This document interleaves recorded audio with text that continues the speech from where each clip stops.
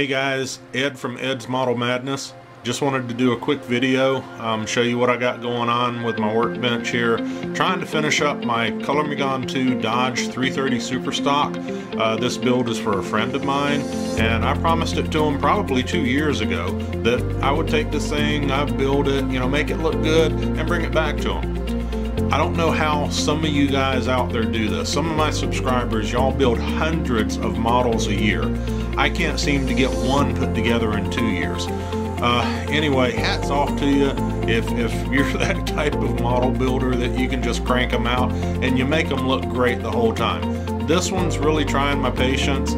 Seems like everything I try to do, it's like one step forward, 2 steps back.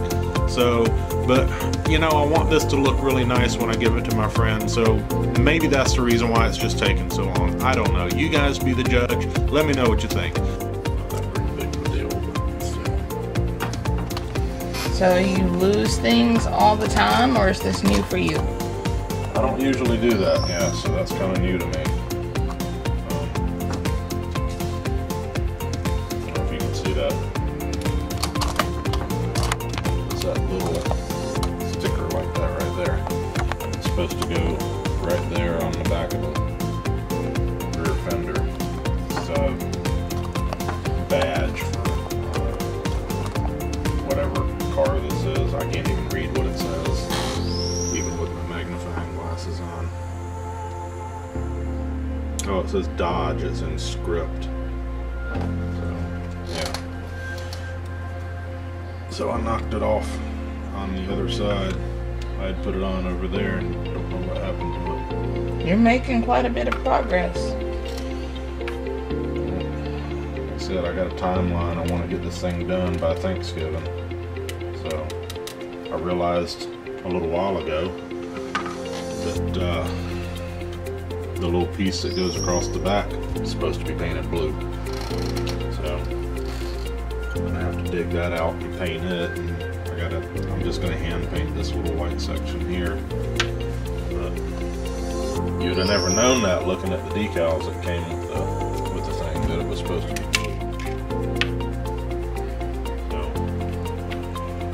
Yeah, so trying to make it as realistic and accurate as possible. I should probably put some future on those too. This is still good, I guess. So you're using future?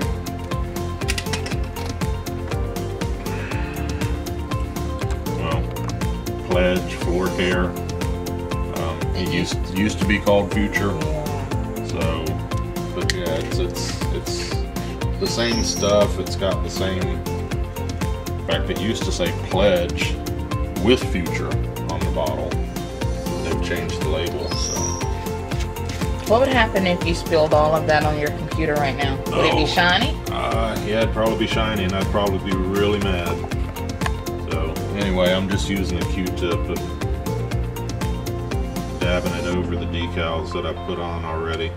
And all that does is it just seals the decal on so that it doesn't fall off or stick to your fingers when you're handling things. Or so I don't know if you can see, but it's the 426 decals for the valve covers. So, but yeah, it's coming along. We're getting there. Probably within the next day or so, I think I'm going to be trying to piece it all together.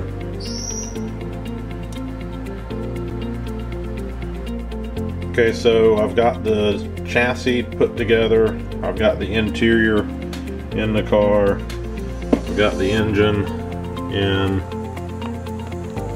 Try and give you some of the details here. See that I did ignition wires and kind of detailed the engine bay a little bit. I didn't go over the top on this one, even though it is a build for a friend of mine. I just need to get it done and get it out of here. I'm getting very frustrated with this model. But the decals are on. I've got a coat of, well, I guess you can call it Future. But I got a coat of that on there to kind of seal decals. I had an issue earlier. When I get it finished, I'll put some photos out of the completed project, and then we're going to get it out of here and get it to my friend so that I can finally, I don't know, be true to my word, I guess. So anyway, it's looking pretty decent, but I'm so frustrated with this model. Nothing seems to be fitting together very well. As you can see, I got this clamp hanging on the front end because the body and the chassis doesn't want to stay together, and it's just, I don't know, it's frustrating. So anyway, as usual, thanks for watching. If you like my channel, if you like my what I'm doing here, and you're not already subscribed, go ahead and click the subscribe button. Give me a thumbs up on the video if you like the content, and hit the notification button. And when I put videos out, you'll be notified that I've got something out there for you to look at. Otherwise, again, appreciate you watching. Appreciate all the comments and all the support you guys have been giving me lately. Thanks, and y'all have a really, really great day. All right, bye.